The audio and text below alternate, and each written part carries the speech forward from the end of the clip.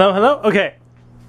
Hello there, ladies and gentlemen. It is I once again, Alex. Welcome back to the workshop. Now, I know I haven't been posting a lot, and that's because I've actually had a lot of stuff come up commission-wise, and I don't like to film commissions when I'm working on them. What I film are A, experiments, or B, ideas that I've come up with. So I apologize for that, but this isn't a commission, so I'm more than happy to do it. So basically, medieval weaponry, right? We had all kinds of stuff.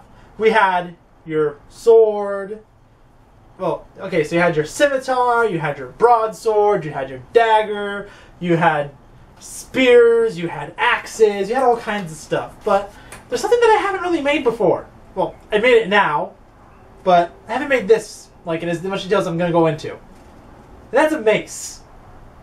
Now, to the best of my knowledge, maces come in two forms. You got your flange, which is the type of mace that has like all the little sheet bits that go around to make a little circle. Then you have your regular mace, the one that's just like a solid weight at the end, right?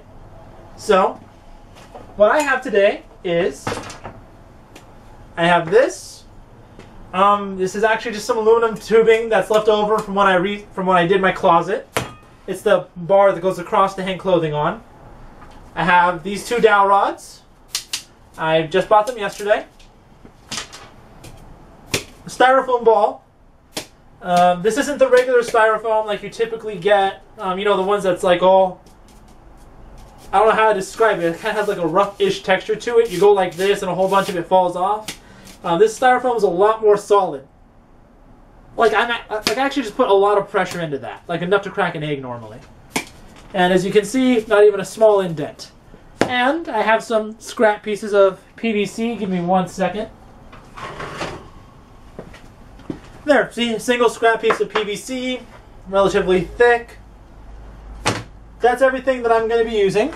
Give me 1 second to move some stuff out of the way. So, that's it material-wise. Everything past this, either get the right tools or use what you have available to you. Me personally, I have the right tools available.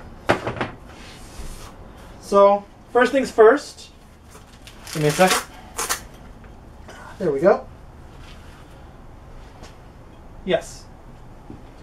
Okay, so I'm not exactly sure what this is called. Let me just make sure you're still recording. Yeah, okay. I don't exactly know what this is called. I think it's called a spade bit. All I know is it makes pretty good.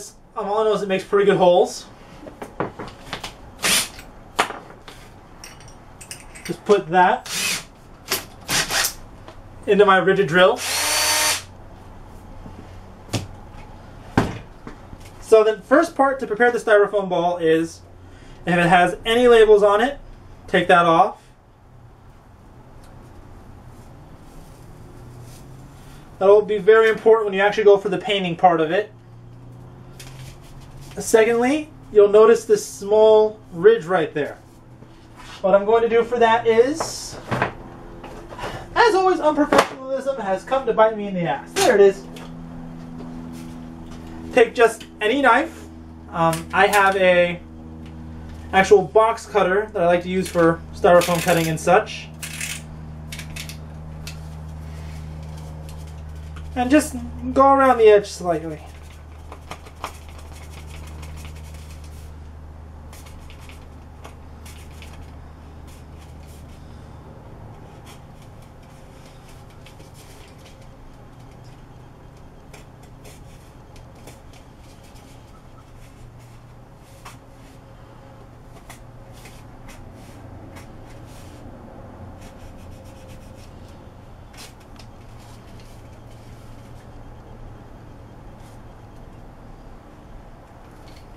Now, you don't need to do a lot.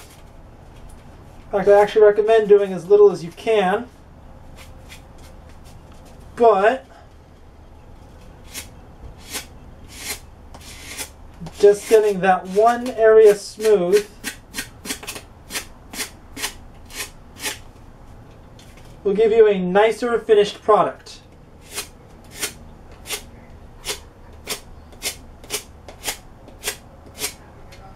Okay, I've taken care of most of it. When I paint it, it'll kind of blend in now, so it's a little nicer at least.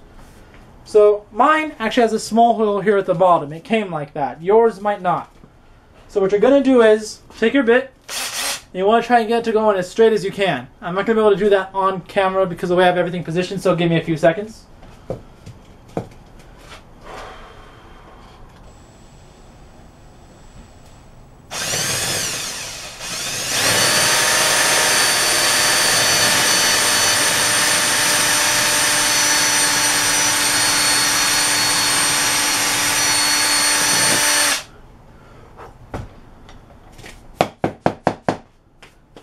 It is almost most certainly not going to be a clean hole. As you can see, it's not perfect, but it suits the purposes for what I need. Now, the next thing you're going to do is just take your metal rod. Ah, there we go. Oh dear, I didn't go in straight, it would seem. Come on. That's straight-ish, I guess. Again, this isn't one that I would be selling. This is going to be for my own personal use. One that I would sell, I would not accept anything this lopsided. In fact, let me just see if I can... Whatever. Okay, I managed to fix it a little bit. So, this is just so you have the right... So you have about how deep it's going to be going in. Take any Sharpie. I like to use a red one, and mark just one spot. So that right there tells me how deep it goes into the ball. I think I can go just a little bit deeper.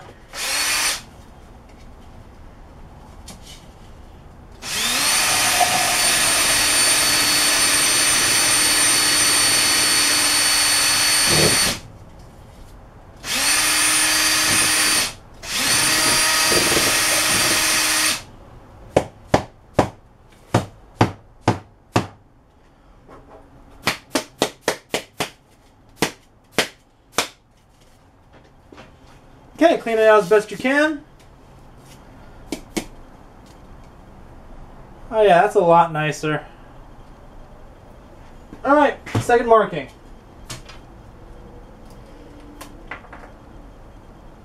So I'm going to go with that. Oh yeah, that's a lot better. Okay, so this is it. This is as much room as I need right here. So next what I'm going to do,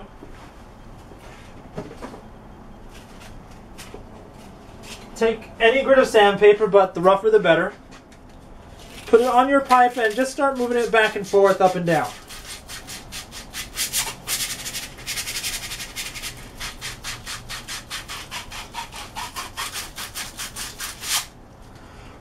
You want it to be as rough as possible. A rougher surface is going to help a lot with this next step. Yeah, that works out perfectly. Okay. So, your choices are threefold. Number one, you get Gorilla Glue. Not Gorilla Super Glue, but actual Gorilla Glue, the stuff that expands. Number two,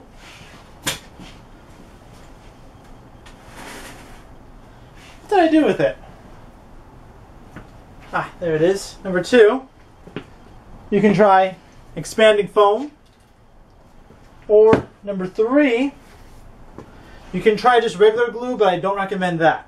You see, the expanding stuff is good because on the inside, there's all these little nooks and cracks and areas that it's going to try and fill in. And then on top of that, because you roughed up this surface, it'll also try and get into all of those little spots right there, giving you a nice tight grip. Me personally, I prefer Gorilla Glue, so that's what I'm going to end up using this time. Unfortunately though, my Gorilla Glue is kind of messed up because I haven't used it right so often. So I actually got to take off the entire lid.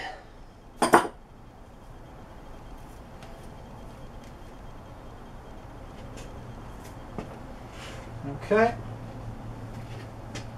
Screwdriver. Screwdriver would be nice.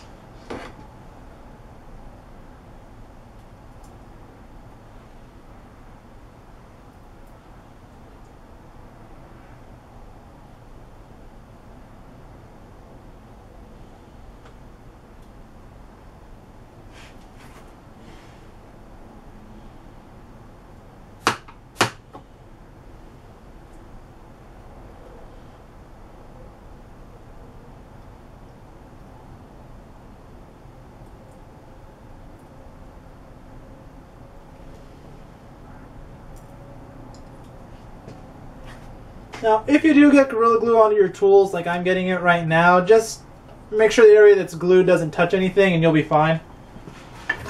Because it's actually pretty easy to clean off once you get it where you want it to go.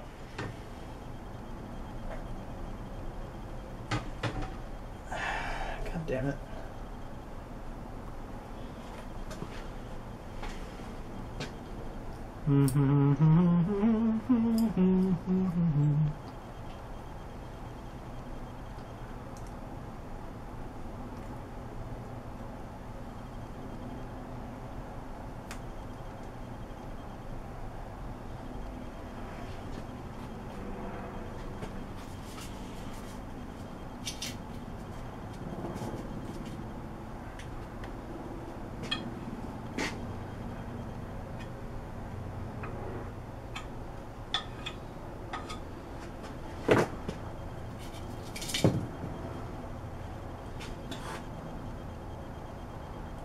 So then, get a nice big glob on there.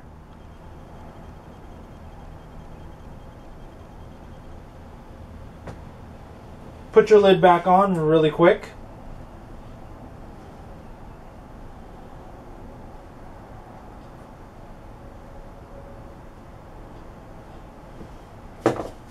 Now then, once your big glob's on, put it right there. And twist it as you move it in and out. And that's right, you do want to move it out a few times just so that you can try and get some more into the hole. You want to get as much as you can in. This does two things, depending on how tight you made your hole. Number one, it lubricates it so that it goes in nice and easy. Yes, I know, insert random sex pun here. And number two, it spreads the glue all over the inside, like that. See? You want to try and coat as much as you can of the inside with this. What that'll do is it'll allow it to expand into every last spot, give you a nice strong connection. Now, once that part's done, let it harden overnight.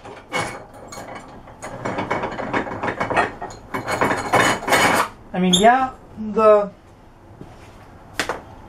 the bottle says it completely cures in a certain amount of time, but I say just let it sit overnight. Better safe than sorry.